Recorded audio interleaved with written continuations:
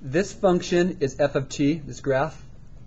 G is the integral from 0 to x. G of x is 0 to x of f of t. So if I want to estimate g of 0, well, g of 0 basically means I want the integral, isn't it x 0? From 0 to 0 of f of t dt. Isn't that basically what it's saying? G of 0 means plug 0 for x, so plug 0 for x.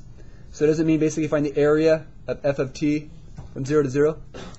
Which, hopefully you understand, that is pathetically easy. Because what is the area with no interval? It is 0. Next, if I want g of 2, well, we just go to this thing. 0, x is 2, so you go from 0 to 2 of f of t dt. All right, I want to find that area. Well, can't you just go to this graph and find the area from 0 to 2? Now, since it's below the x-axis, isn't it going to be a negative area? Are we good? Isn't that a triangle? The triangle is base, which is 2, times height, which is 4. And then aren't you going to multiply that by 1/2? 1/2 base times height? Which that would give us 4. But isn't it negative 4? Because it's below the x-axis, so it's negative. Keep track of those things. Well, what the height is a negative? You could think of the height as negative 4. Yes, that could help you with that. For some of you, that could help making that a negative 4. Or just realize area below is negative. Okay. G of 8 is simply, going back to the equation, it's going from 0 to 8 of f of t dt. So from 0 to 8, a little bit more complicated. Well, isn't from 0 to 8 basically going to be this triangle? If this was 4, isn't this also negative 4? Aren't they the same? And isn't this a trapezoid or two triangles in a rectangle? Isn't this rectangle 8? Don't those two triangles make a rectangle?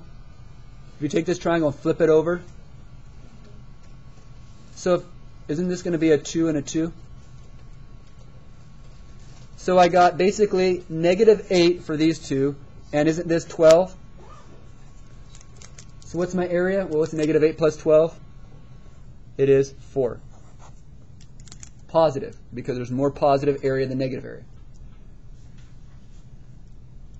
Last one we're going to do right now is B, the largest interval for which g is increasing. Now, I want you to think about something here. G, when you're thinking the word increasing, isn't that when the derivative is positive? So let's simply do something. Let's derive g.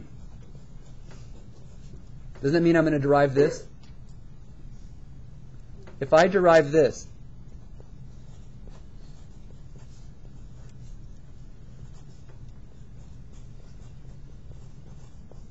there is something called the second fundamental theorem of calculus. Whenever you derive an integral, when you have a number to an x with the f of t or something inside, this answer simply becomes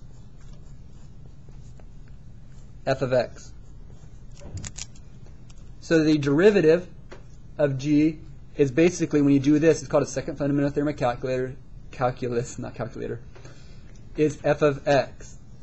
So if I want to find where g prime is positive, isn't that basically where is f of x positive? So can we just look at this graph and say, where is this graph positive? Where is g of x greater than 0? Well, it would be on the interval, open interval, correct? Doesn't that look like it's from 4 to 8? Wouldn't that be where it's increasing, where your derivatives are positive? 4 to 8.